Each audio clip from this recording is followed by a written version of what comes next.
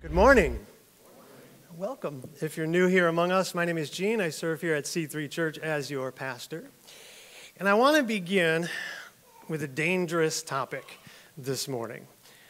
We're going to talk about marriages. Today we're going to talk about relationships of all kinds, including marriages. So I want to start with a marriage story, give you guys like kind of a window in, right? So my wife and I, we've been married for a long time. We've been together for over 20 years. I guess that's not a long time to some of you here, but that's another thing. But to me, long time. Goes fast. So, no extra jokes. So here's the thing. We help one another with certain things. There's certain things that we're good at, and I just kind of like resign myself to, that's it. I won't do it. You do that, right? So for me, it's grocery shopping. Like, I'm very bad at that, apparently. I'm not very good at groceries. I spend way too much money, and it's like you'll come back with like a whole cart of breakfast cereal, right? There's no real food according to my wife. So she does all my meals. She does all my meals, except for lunch on the weekends. That is where I have my cheat meals, right? I make it for myself, and I go nuts, right? So it's hot dogs and pizza and all kinds of stuff like that, right? So my wife, being very observant, notices that after said cheat meals, I usually have stomach problems. And I'm like, yeah, because you're only supposed to eat like that if you're a 15-year-old boy, right? So that's it. And if you're 15 years old, like, hey, I'm not a boy. Yes, you are, right? So, so anyway, that's it. It's the only time anybody's supposed to eat like that. So I'm like, whatever. So she says, look, we got to do a sensitivity check. I'm like, why? Like, again, I told you, I know I'm not. It's a cheat meal. The operative word is the first word. Cheating's never good, right? I get it, right? So, sensitivity check, all this stuff going on and on. And so finally, I'm like, okay, what do we got to do? She goes, I'm going to need 7 hairs.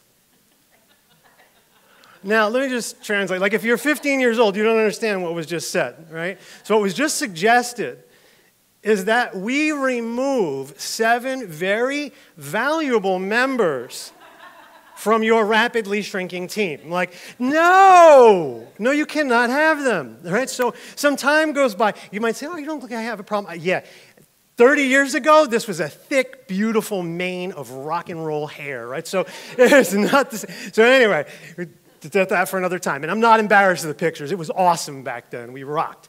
All right, so before I get off on a tangent, what happens is she comes up to me and she's like, did the test results come in? Like, this is several days later, and I'm like I forget a lot of stuff lately, but the first thing I think is, did she really steal my team members in my sleep? Like, I can't trust this woman anymore. Like, did that happen? And so because, like, it's like Jesus, she reads my mind, or Jedi mind trick, or because we've been married for a long time, and she knows what I'm thinking. And so she says, no. She answers me, right? Like, it's like a Jesus moment. She answers me my question, and she says, no, I got them from around your sink. And yeah, and the first thing I think, I'm much cleaner than that. How did she do this? But then the pastor in me is like, well played. Like, she worked this whole scenario pretty well, right? She got what she needed for my health, all this stuff without, damn, they already quit the team, so it's okay. You know what I mean? Like, it's all good, right? So I was like, well done. But then a part of me felt like, why do I feel like I'm under investigation for something, right? It's kind of weird. All right. Oh, and yes, the sensitivity, cheese. I can't have any cheese. Now, is that going to stop me from putting cheese on my pizza? Absolutely not. No. So, whatever. There we go. We help, right? So we help one another, but sometimes it doesn't work out. So we're going to talk about unity in relationships and your part in it, right? So unity. So we're following Paul. I thought that was such a clever title, but, we're following Paul through the book of Acts. So we arrive at Ephesus, and so we saw the riot in Ephesus. The big thing there between Acts 19 and 20 was like the commercialism of religion, right? So you have them selling the trinkets, right, at the temple, and they're making money. Paul disrupts that, so they want to kill Paul. They have the riot there, right? So he leaves, comes back, gives a speech, and might lead us to the Ephesian elders, Ephesus, right? And he warns them about this stuff. There are going to be false teachers. They're looking to build a following, a.k.a., get money, right? So more commercialization. So we looked at what a biblical church should look like, a.k.a. C3 Church in Naples, right? So why we're trying to do what we're trying to do. Today, we're going to look at your part in that a little bit more. That's really what Ephesians talks about. Now, Ephesians is a really interesting letter. A lot of like big, high theology in Ephesians, really beautiful, but it has a simple reason for writing. Think Romans, same thing. Like everyone's like, oh, Romans, theological work. Yes, but the reason for writing is unity and disunity. So the Jews and the Gentiles, you can go back and watch that. I won't give the whole story again. They're all Christians, but they're Jews. So think like these ethnic breakdowns, right? Ethno-religious breakdowns. And they're fighting over it, the Gentiles and the Jews. So that's the reason. Unity. Now, Ephesians, if I visualize it, I kind of visualize it like these concentric circles. Like take a pebble or a rock and throw it in the water and whoop, whoop, whoop, and it kind of radiates just like that. It makes that sound out. But except it goes inward, and so it focuses on you. So big, big theology, right? No Jews or Gentiles. Christ, the body of the body of Christ is the church. Then it focuses a little bit more on you and your personal relationships until it gets right down to it like that. All right, so that's kind of how it works. We want to keep in mind as we read this, I'm going to encourage you to read it on your own. I'm going to do key parts of Ephesians, but read it on your own, right? So I tell you all the time, don't believe anything any man says, like this. You believe that, all right? There's going to be interwoven prayers. Keep in mind, Paul is in prison, or at least he has been detained. We'll see that as we move through Acts. So he's a prisoner. Some say Rome, but he might just be detained. So anyway, he's in prison. Think of it that way. Let's hop right in. Ephesians 1:1. This letter is from Paul, chosen by the will of God to be an apostle of Christ Jesus. I'm writing to God's holy people in Ephesus, who are faithful followers of Christ Jesus. May God our Father and the Lord Jesus Christ give you grace and peace. So common opening for Paul. You see that grace and peace. This should be setting the tone for you. Grace and peace, right? So this is how it goes. Why the blank? This is really interesting. I'm going to get like nerd glasses with tape on them when I do this.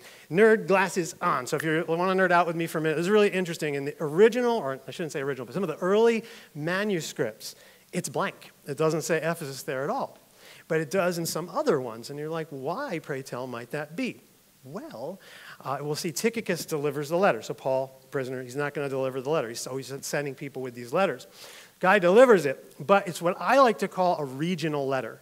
So it's a letter that goes out to this region. We're going to get to Colossians, and we're going to see that it's like half of it is like the same exact verses. Right? So that is also to that region. So that's what we're going to do. This Ephesians, this Asia Minor, this area. We're going to now do a whole bunch of those letters to that area. 1st and 2nd Timothy, Colossians, and Philemon. Talks about the same people in the same general space. So what Paul would be able to do then is say, hey, when you give it the letter to this place close by or this place, fill in the city name. I'm going to say the same thing, just like he does in Colossians. The Colossians, he says basically the same thing. It's just a little bit shorter. All right, so what's really interesting, if you read your Bible a lot, is you notice at the end of Colossians, it says, and read the letter to Laodicea.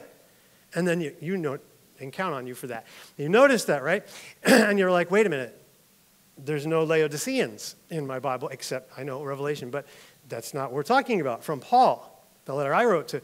So a lot of people think Ephesians is also that missing letter to the Laodiceans. Okay, I'm done. All right, so Paul talks about spiritual blessings and God's mysterious plan, right? And this is the plan. At the right time, he will bring everything together under the authority of Christ, everything in heaven and on earth. Big, right? So that's what. Then he chose us in advance, and he makes everything work out according to his plan. God's purpose was that the Jews, who were first to trust in Christ, would bring praise and glory to God. And now you Gentiles have also heard the truth, the good news that God saves you. Unity, right? So unity. You're going to hear this word a lot. Paul's interwoven prayers, if I didn't mention that. A lot of prayers just interwoven through Ephesians, constantly praying through the whole thing.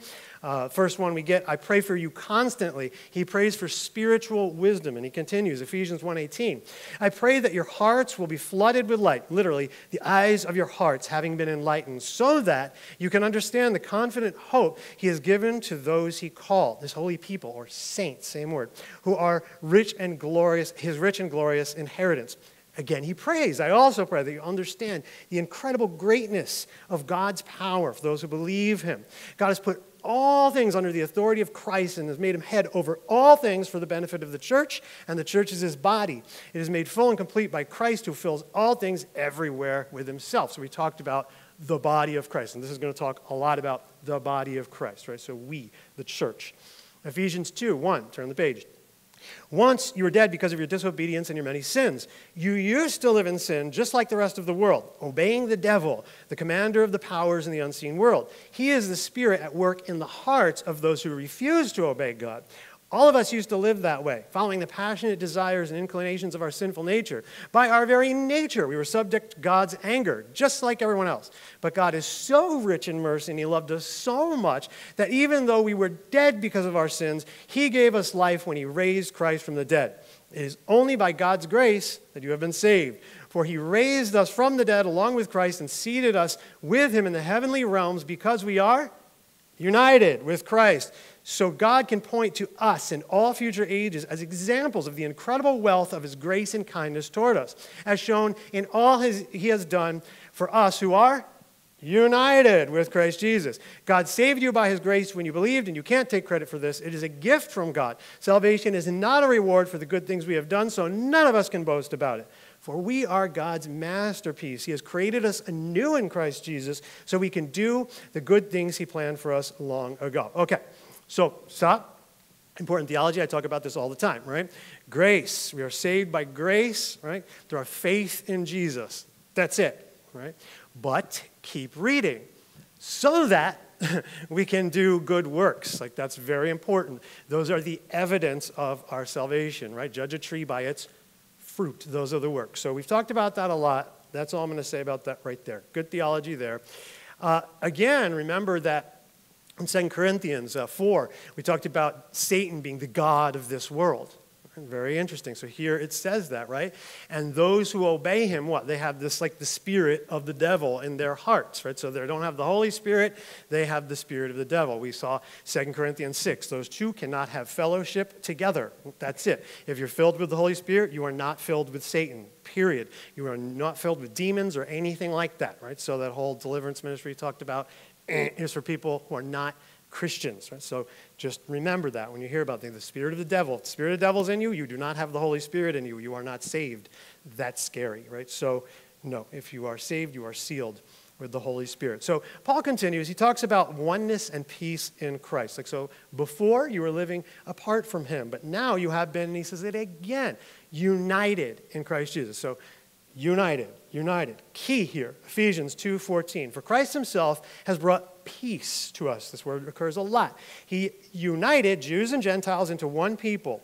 When, in his own body on the cross, he broke down the wall of hostility that separated us. He did this by ending the system of law with its commandments and regulations. He made peace between Jews and Gentiles by creating in himself one new people from the two groups. Together as one body, Christ reconciled both groups to God by means of his death on the cross. And our hostility toward each other was put to death. Right? So one people. We are one body now. So it's this breakdown. We've talked about it before of all these ethnic divisions. There's no like races. Our identity is not in anything but Jesus, and that's what unites us all. When our identity is 100% in Christ, that's it, right? That's what we need. So notes on the law. So did you notice this is really not what Ephesians is all about? More like Galatians, right? So we are not under the law. It's another false teaching that some people give that somehow we could even still do that. No, ended the law. That's it, right? So now we have Christ. A temple for the Lord comes up as a theme. We've talked about that also. You are members of God's family. Together we are his house. And also what? To extend into, like let's say 1 Corinthians 12, like we are temples of the Holy Spirit as individuals. Continued theme comes up, the mysterious plan. He'll talk about as we go into chapter 3. More prayer. When I think of all this, I fall to my knees and pray to the Father, the creator of everything in heaven and on earth. I pray that from his glorious, unlimited resources, he will empower you with inner strength through the Spirit. So more prayers. And then we enter chapter 4, Ephesians 4:1. Therefore, I, a prisoner for serving the Lord, beg you to lead a life worthy of your calling, for you have been called by God. Always be humble and gentle. Be patient with each other, making allowance for each other's faults because of your love. Make every effort to keep yourselves united in the Spirit, binding yourselves together with peace. These things come up again and again. For there is one body and one Spirit, just as you've been called to, one glorious hope for the future. There is one Lord, one faith, one baptism, one God and Father over all, who is over all, in all, and living through all. One. Unity, peace, right? So are we seeing it? Now, it's interesting. However, He has given each one of us a special gift through the generosity of Christ. Let's skip ahead just a little bit. Ephesians 4:11. What are they? Now, these are the gifts Christ gave to the church, the apostles, the prophets, the evangelists, and the pastors and teachers. Their responsibility is to equip God's people to do his work and build up the church, the body of Christ. Keep reading. This will continue until we all come to such unity in our faith and knowledge of God's Son that we will be mature in the Lord, measuring up to the full and complete standard of Christ.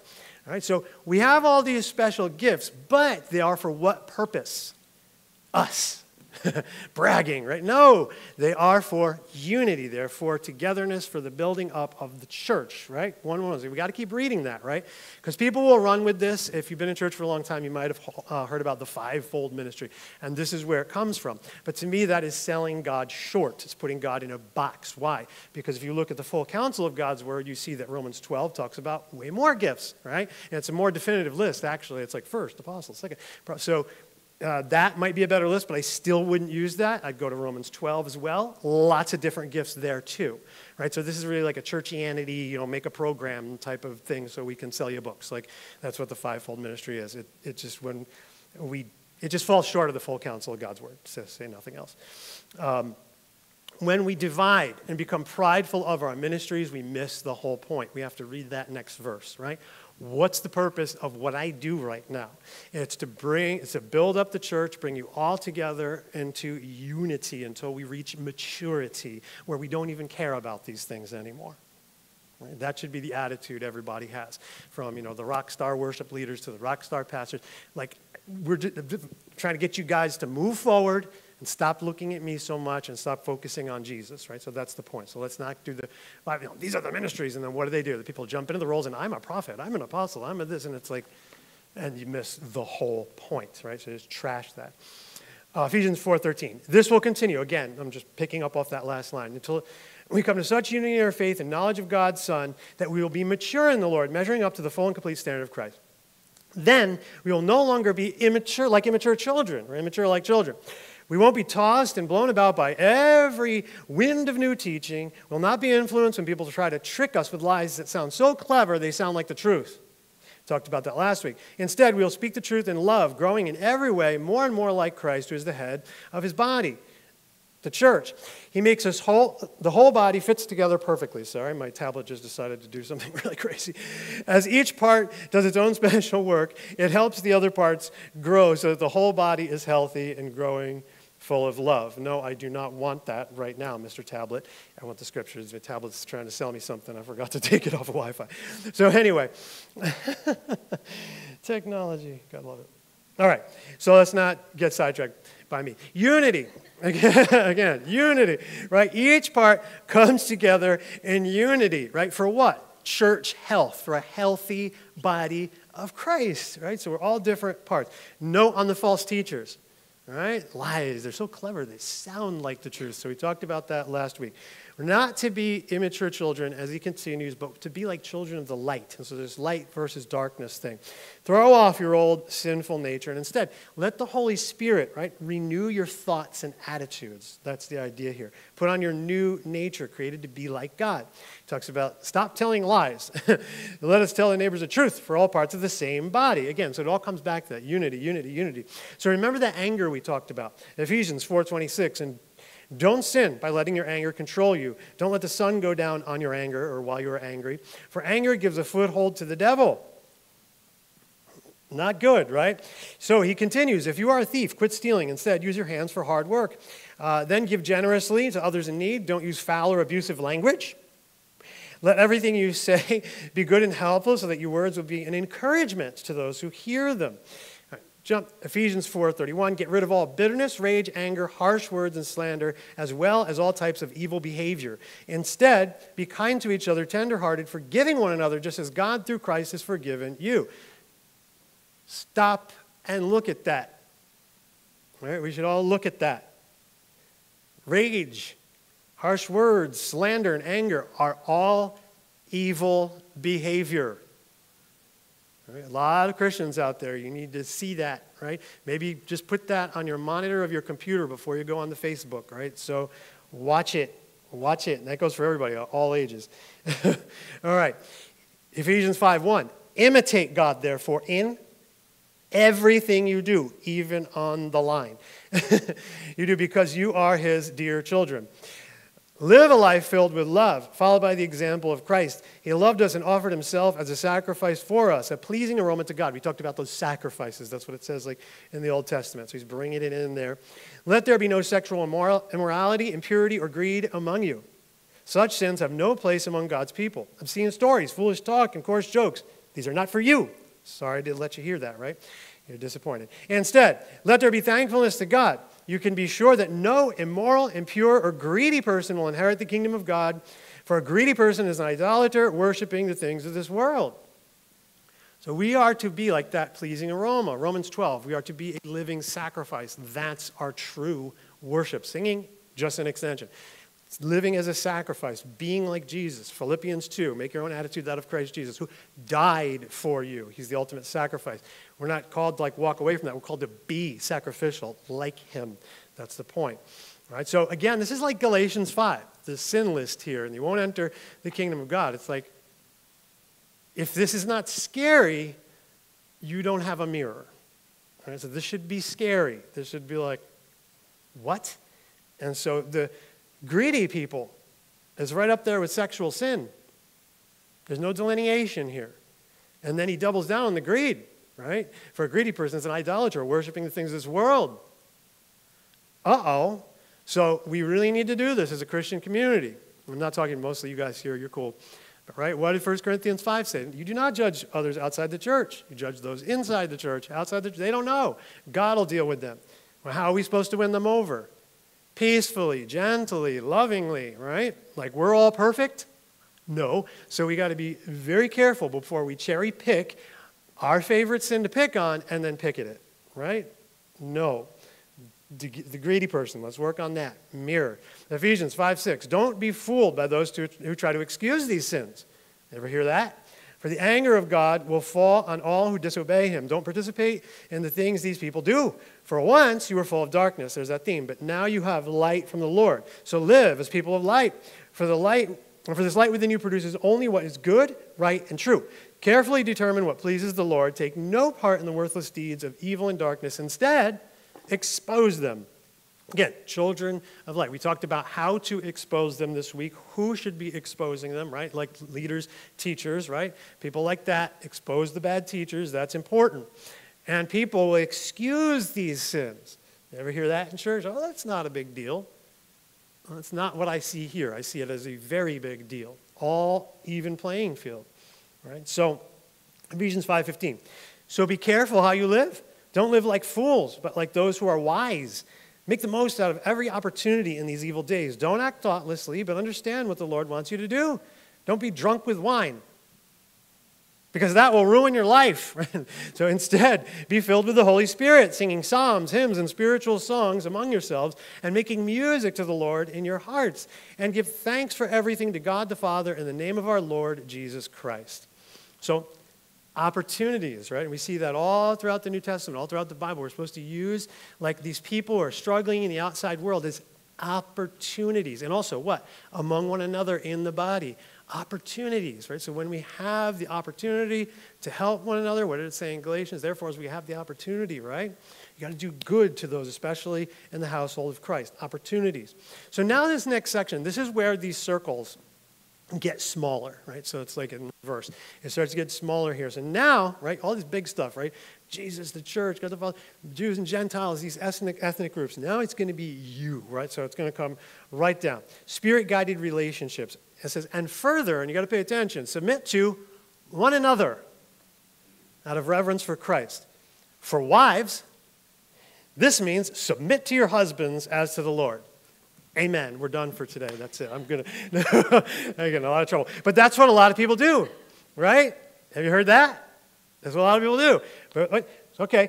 For a husband is the head of the wife, just as Christ is the head of the church. He is the Savior of his body, the church, as the church submits to Christ. So you wives should submit to your husbands in everything. And keep reading. Yeah, that's dangerous territory. The Word of God tells us what that looks and sounds like. For husbands, this means love your wives just as Christ loved the church. He gave up his life for her to make her holy and clean, washed by the cleansing of God's word. I like that. Right? So we're washed by God's word. So it continues a little bit on that. And in the same way, husbands ought to love their wives as they love their own bodies. For a man who loves his wife actually shows love for himself. No one hates his own body, but feeds it and cares for it, just as Christ cares for the church. So then there's a one flesh teaching and all that. So both. You can't be united, right, if one side's doing all the doing and the other side's doing all the pulling or being the aggressor. You can only be united if you're both doing the same thing, like loving one another. So it continues. There's no chapter breaks in the original. Relationships and families, children and parents, right? Children, obey your parents because you belong to the Lord. I can't see that far, but anyway, she's around here somewhere. But, and fathers, do not provoke your children to anger by the way you treat them. Rather, bring them up with the discipline and instruction that comes from the Lord. Both, right? Slaves and masters, I've told you this before, that when we see the word slave in the Bible, it's not racism, it's commerce back in that day, right? So you could be the same race and have a slave. So don't think of it like that. Think of it like employers and employees, right? So employees, work with enthusiasm, which says slaves literally, as though you were working for the Lord rather than for people. That's how you should work. Really like 1 Peter. It's a lot like 1 Peter as we go into 2, then 3. A lot like it. I like 1 Peter. It expands, I think, on it quite a bit. And masters, treat your slaves in the same way. Don't threaten them. Remember, you both have the same master in heaven, and he has no favorites. Peter actually says, like slaves, if you're mistreated, whatever, so was Christ. Right? Don't repay insult for insult. So it goes a little farther. But anyway, we see balance when we look to the full counsel of God's word. Remember, the theme is what? Unity, right? So Paul wouldn't be saying, wives, you just obey your husbands, and husbands, do whatever you want, right? No, the theme is unity. You both, Jews and Gentiles, right? Now wives and husbands, slaves and masters, parents and children. Same thing, over and over and over again. Peace. Ephesians 6:10, a final word. Be strong in the Lord and in his mighty power. Put on all of God's armor so that you will be able to stand firm against the strategies of the devil. For we are not fighting against flesh and blood enemies, but against evil rulers and authorities in the unseen world, against mighty powers in this dark world, and against the evil spirits in the heavenly places. Therefore, put on every piece of God's armor so you'll be able to resist the enemy in the time of evil. Then, after the battle, you will be standing firm. Stand your ground, putting on the belt of truth and the body armor of God's righteousness. For shoes, put on the peace that comes from the good news so that you'll be fully prepared. In addition to all of these, hold up the shield of faith to stop the fiery arrows of the devil. Put on salvation as your helmet and take the sword of Spirit, which is the word of God. You're not fighting against flesh and blood enemies. Couple that with the anger. You're not supposed to be around, right? No. What is the context? Unity, not disunity, not fighting. The armors for defense. What are you standing your ground in? Cole Haan shoes. She got them on sale. Awesome. No, shoes of peace, right? Shoes of peace. I'm trying to wake you guys up. All right? Peace. You're wearing the shoes of peace when you stand your ground. All right? So the weapon here. All right, so the Bible, right? Could be Jesus, the sword, judgment sword that comes from his mouth. He's going to come back and do the judging. We don't do that, right? So, or the Bible, the word of God, which tells us what? To be peacemakers. That's what it tells us, right? Not physical weapons. So when we were in 2 Corinthians, you get that from 2 Corinthians 10. We don't fight with weapons like man-made weapons of the world. But instead, he says, pray in the Spirit at all times, on every occasion. Stay alert and be persistent in your prayers for all believers everywhere. And pray for me too. How did they break Peter out of jail in Acts? They prayed him out, right? They didn't go with like swords and clubs and things like that. No, they prayed him out. Tychicus will give you a good report or a full report on how I'm doing, what I'm doing when I'm getting along. So it talks about the guy who delivers the letter. And this is how it ends. Peace be with you, dear brothers and sisters. And may God the Father and the Lord Jesus Christ give you love with faithfulness. May God's grace be eternally upon all those who love our Lord Jesus Christ. Grace and peace, full circle. So, last week, we talked about things that divide the church, right? Things that cause disunity. We got to denominations. A lot of people don't realize that is like one of Paul's worst nightmares. Right? Unity. That the church would ever divide over what, fancy terms, is called secondary doctrine. For example, Right? Romans 14, one of the issue. Meat sacrifice title is too complicated if you don't know, but I can talk about it at Bible study if you haven't heard it. Bless you. The other one is the Sabbath. Right? So some people were saying you need to keep a Sabbath. You need to do that. Paul's like, whatever. One person thinks that day's holy. The other person thinks, don't divide over it. But yet, what do we have today? People who say, there are churches who say, if you don't worship the Sabbath on the seventh day of the week like we do, you can't come here and be in peace with us. Disunity. We're going to start our own church over that. And it continues. And it continues. Any denomination, they'll take that secondary doctrine, that's not primary, that's not the gospel, and say, you know what, we can't be brother and sister in Christ because of that. What? It's not a sin. Talking about sinful things, we just see this a little differently. Now, the gospel, who Jesus is, what he did for us, that's a hill I'm going to die on, right?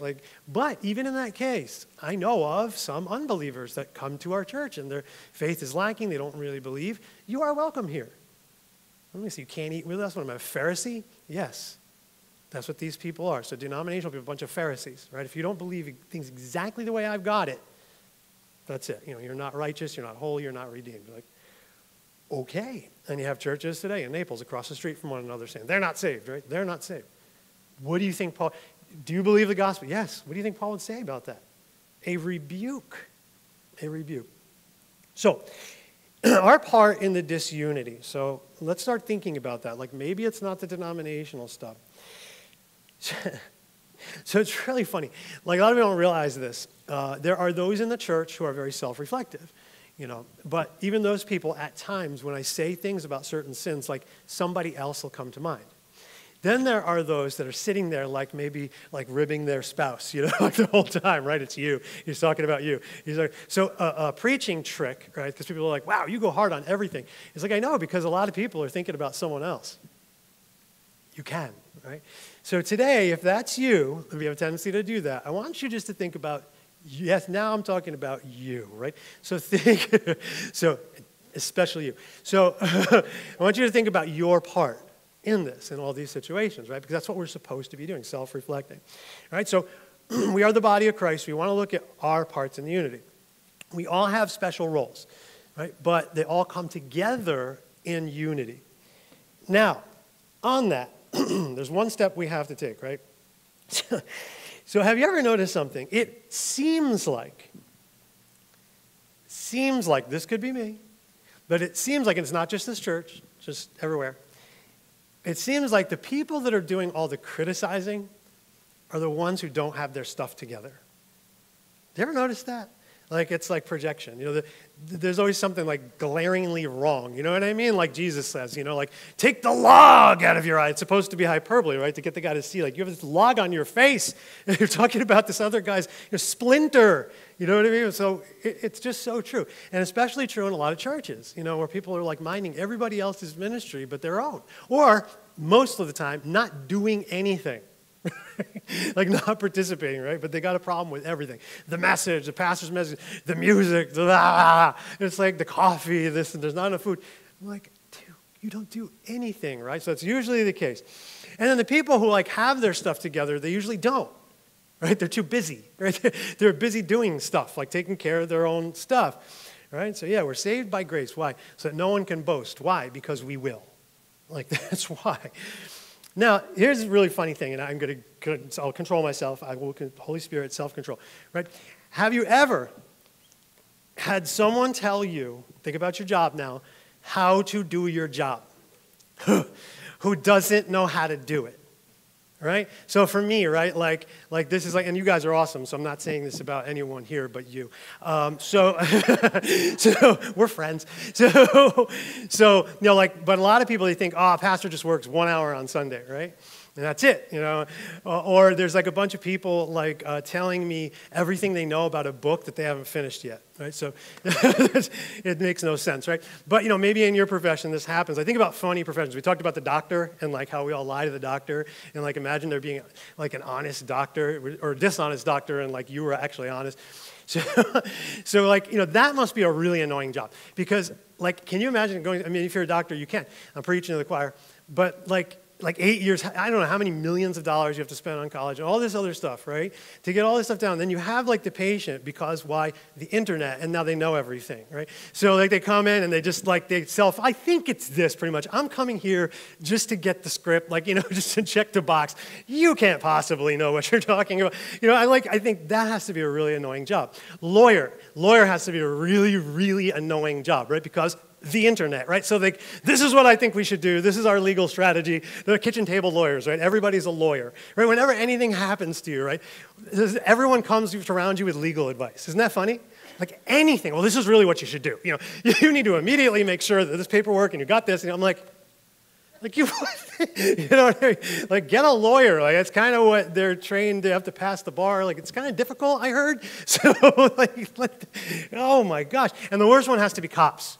Right? Cops, right? So you have this attitude. So like they don't know why they pulled you over. And they make a mistake, I think. Do you know why I pulled you over? Don't ask that question, right? Like, because you see already they're like, oh, I can answer that question. No, I don't. There's really no reason for you to pull me over. Not the stop sign I blew through because the other guy, if you look at the guy behind me, do your job. The guy behind me also blew through the red light, right? It turned, and then he was last. Why didn't you get him? You do your job, right? Don't I pay you? So it's got to be really annoying. But if this is you and your job, did you like it? What did you think of did it make you feel good? No. The answer is no. So then don't do it. There's your business, and then there's none of your business. That's it. Right? So staying in your own lane, that's what I kind of call it, like staying in your own lane. This is critical to building up the church. It is critical to ministry. And when you question people, just as a side thing, you know what you're saying to them? You don't know what you're doing. There's no intentionality to your plan at all. Really. And if you've been here for a while, there's plenty of intentionality. And just because I'm not doing anything about it doesn't mean anything. Maybe I know more about that person's situation than you do. Oh, imagine that. There's a plan. But it says, like, you're kind of stupid. You didn't see that. You're not. But that's how it makes us feel, correct? So be very careful. And again, this church is really healthy compared to a lot of churches I've worked in. The church we used to be especially. Very healthy. It's not necessarily you, but it's a good reminder, right? So nobody, they're like, what did I do? You didn't do anything, right? But we just don't need those armchair quarterbacks, especially in church. Right? Really annoying. But here's the thing, well, side note, and I'm going to tick off everybody who loves sports, which is like everybody but me. So this is the one place, right, when we get it right, we can say, we won. Because when you guys do it in front of the television and you never played the game and you can't play the game, it looks ridiculous to me when you say, we won. I'm like, you have like ice cream, popcorn, soda, and you can't run like 10 feet to the fridge. All right. So anyway, I'm done with that rant too. All right. So cleaning up so I'm so glad you guys laughed. You like sports. So anyway, cleaning up your side of the street, right? Just worry about your side of the street. There's probably a mess there, you need to clean up. Unless you are asked, right? Unless you're invited or asked, mind your own ministry. So make sure you're doing your job right. All right. So each one of us has been given a special gift. That's it. And they're all the same. 1 Corinthians 12, right? We don't have all the gifts. Some have this, some have that. And remember the prosopopesi with the hand talking, right? So the foot talking, and the eye and the ear talking. So, all right, so he made that example to let us know. Some people are ears, some people are mouths, some people are hands, some people are feet, right? They're all critically important to what we do here. Right? So we want to build each other up and accomplish God's work in unity in this way. And so this isn't like I'm just topical here. So it's not necessarily that we have a problem. Now, that's the church. And so there's outside the church, and that's where you might have a problem. So let's talk about that. Ephesians takes us into our personal lives, right? So the Bible talks a lot about servant relationships, right? So Jesus, right? So you think about what he's saying, right? Mark 10, Matthew 20, right? The Son of Man came to serve, not to be served. Right? And if we keep reading the Bible, you need to be like Jesus. It tells us over and over and over again. What did Jesus do? Wash feet. And what does he tell him? Right? You're not greater than the master. So what should you do for each other? Like get to the foot washing, right? So we need to be like Jesus and serve. And so here's the thing. Servant relationships sound really difficult because our world, our culture, we talked about this, teaches transactionally. Like everything's transaction in our culture, not relationally. Right? So what do I get? What do I get back? What happens if I serve that person? And so this is the way we're raised. This is the way we think. This is the way the world, which is evil, trains us to think. So we got to flip it if we want to be Christians, if that's what we're calling ourselves, being like Christ. Now, I will say something, just to kind of get a head start. Like, if you're not serving a lot, you're not living a servant type of life, nobody's Jesus, but we're working on it all at different levels. I will say something, that serving others is very therapeutic. It's very therapeutic. And so what I saw as a pastor over the last couple of years was people isolating. And what happens when people isolate is, it's like, called getting in your own head. That's what happens. Like, so if you spend too much time alone, this is what's going to happen. You start just thinking. You start awfulizing. You start just thinking about your own problems, and then you start like letting it grow into problems that don't even exist. They're not now problems. They're like future problems that may not ever happen, right? But you're worried about them, and you start freaking out about it, and then you freak out about this. You got like 10 million things that you're freaking out because you're stuck in your own head, right? And then a lot of people, you get put on a pity pot, and they never get off of it, right? So it's like, oh, woe is me, and they don't think about anybody else. But this is what happens when we don't do life with other people, when we are detached from the body of Christ. Of course it's no good. When you detach yourself from the body of Christ, well, you're not a part of it. And you're going to start becoming what? Selfish. But what does Jesus say? First requirement to being a Christian, deny yourself. Pick up your cross. You could die. Then you can follow me. Read your Bible. He's pretty repetitive about these. All right? Deny yourself. But what are you doing? You're in your own head, worried about your own stuff. You're in your head, worried about... That's what it does. That's what isolation does to you. So it's so important. We get out of that isolation. So when you start serving others, you're not always thinking about yourself. You realize that, oh my gosh, other people have problems too. It's amazing. And then you're going to find out that other people may have bigger problems than you. And then you start becoming more empathetic, right? And in the beginning, you may transference, you may think about you again. You just got to train yourself out of that habit. But think about them. It's very therapeutic, getting out of your own head and into someone else's. And this is a key to relationships. This is a key to serving. Getting into your spouse's head, understanding the way they think, right? Or your children, your parents. Like, why are they doing what they're doing? And then being empathetic, not critical about it, right? Have I done that? Have I done worse? Like, all right, let's start thinking about that person and serving them. So, in marriage, it goes both ways, right? So, I will say this with a disclaimer. I'm not talking about abusive relationships. I'm talking about fairly normative relationships, if there is such a thing. But a spouse's treatment of you is often, not in an abusive relationship, is often a reflection of how you're treating them, right? So, in a fairly healthy relationship, things start going bad, you need to put the mirror up and go, wait a minute. Same thing with parents and children. So that's a really annoying thing if you have kids, right? You see you in the kid, and you're like, oh, I do that or I say that, right? So we want to find ways to get in their head and understand them. Now, I don't espouse a lot of programs. I don't, if you couldn't tell already, like this is the program guide, and I don't like these catchy things and people trying to sell me stuff. But there is one that I kind of like, especially for couples counseling, but it goes for relationships with friends, parents and children, 5 love languages. If you have done it, go revisit it. It's really good. You can do it online for free. You don't have to spend any money at all. So I met the author. A nice guy, gave a great speech. I didn't feel from him like he was trying to get rich off of it. But basically the idea is that you are giving love to your spouse, your friend, whatever it is, your employer, employee, in a way in which they want to receive it or they can receive it. Right, so your love language is a typical example, right, for guys. So there's like physical touch, words of affirmation, right? So the other thing, then there's gifts, acts of service, right? So things like that. So guys, they want what? Physical touch, right? So that's what guys want. But a lot of women don't always want that. Right? So if you go up to your wife, I almost said woman, which is funny, but if you go up to your wife and you're like, physical touch, and then she doesn't receive love like that, doesn't want to do that right now, she's like, get away from me. And you're like, what? You don't want me? And then it's this terrible thing, right? And she's like, no, I'm just not now. But you were supposed to buy me a gift. So here's the thing. If you know that her love language is gifts, right? Right? It's not physical touch. It's not her thing. buy the gift, and then get your physical touch, right? So there you go. I just solved a big problem for a lot of people. But does it make sense, right? A funny example makes sense, right? So all the while I was going to get all these gifts. I'm like, thanks, Pastor Gene. Right? So anyway, but it goes both ways, right? So you're trying to serve your spouse. You're trying to not think about your head, what you like, all you. You're trying to get out of your own head and understand what the person likes. So take the quiz, like if you don't know your spouse yet, and then it'll kind of, understand, like she wants the gifts, she wants the house to be clean, like whatever it is, right? So that's the key here, is understanding the person you're trying to love and what they like. Same thing with parents and kids, as I said.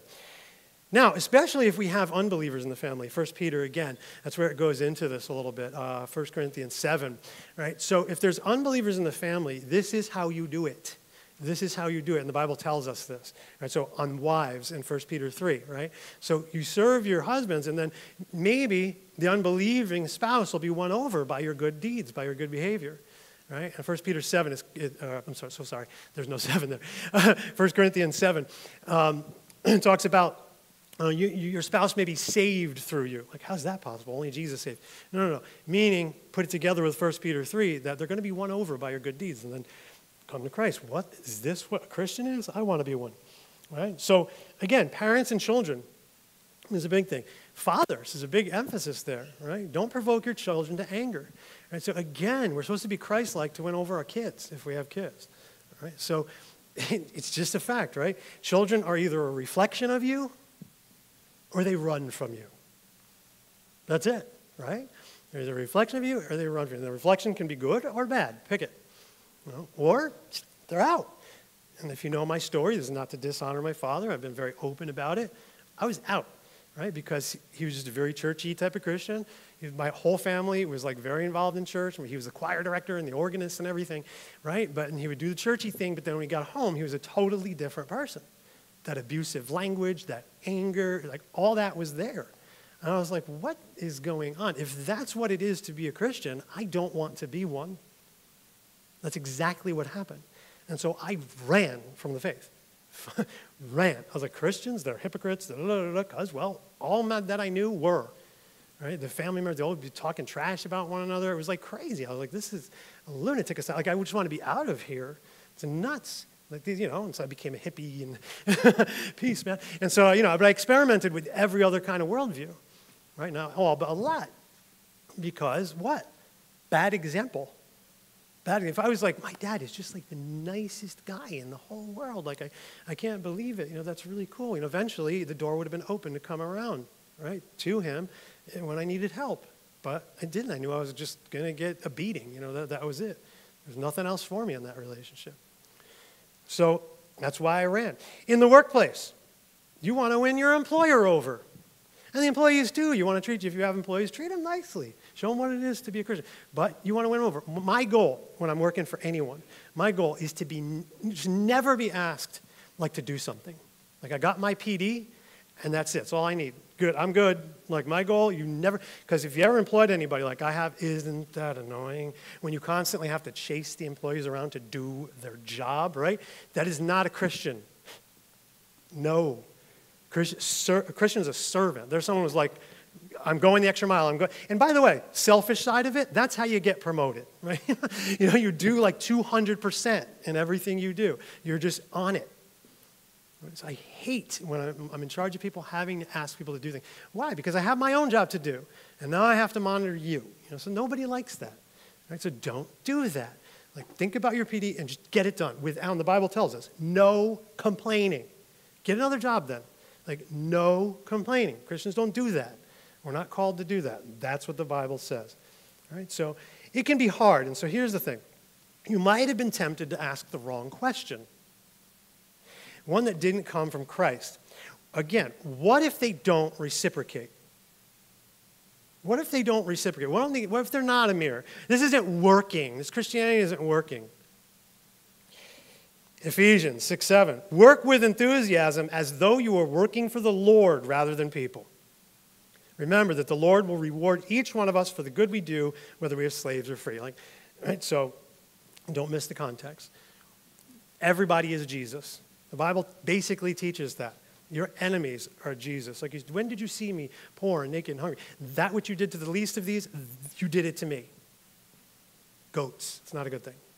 Right? So work as though you're working for the Lord. That is the practical answer in case you're having some spiritual malady this morning. Now, we want to work in the shadow of cross. We want to be mindful of that, what Jesus has done for us, right? Like, how are our lives worse, right? So, and just be mindful of that. But it's got to travel down to the heart. We have to let the Holy Spirit do the work. That's ultimately what we want to do. That's where we want to get. In one of Paul's prayers, he says, he will empower you with inner strength of the Spirit. Then Christ will make his home in your hearts as you trust in him. Your roots will grow down into God's love and keep you strong. Then you will understand, right? Then you will be made complete. Then you will be able to love just unconditionally. And with that love, you're going to understand, right, that we are not at war with our flesh and blood enemies. We are trying to win them over. It's the ultimate solution to the problem, love. And so we have this spiritual armor for defense. And this is why Paul closes with that. And I hope you can see the context of these verses that are used a lot in church. Stand your ground, putting on the belt of truth. And that truth is also about yourself. Put on the body armor, right? God's righteousness. For shoes, put on peace. That is what we're wearing when we stand our ground. Hold up the shield of faith. Stop the fiery arrows of the devil. Put on salvation as your helmet, so you're always mindful of what you're saved by, who you should be like. Grace. You should have that for others as God had that for you. It's undeserved. Take the sword of the Spirit, which is the Word of God. A question every Christian should be asking themselves. Are you equipping yourself with this as the Bible commands you to? Are you in it? Sword of the Spirit. Move forward in your calling in Christ. This morning I want to pray one of the prayers from Ephesians as I close. I pray from God's glorious, unlimited resources, he will empower you with inner strength of the Spirit. Then Christ will make his home in your hearts as you trust him. Your roots will grow down into God's love and keep you strong. And may you have the power to understand, as all God's people should, how wide, how long, how high, and how deep his love is. May you experience the love of Christ, though it is too great to understand fully. Then you will be made complete with all the fullness of life and power that comes from God. In Jesus' name, amen.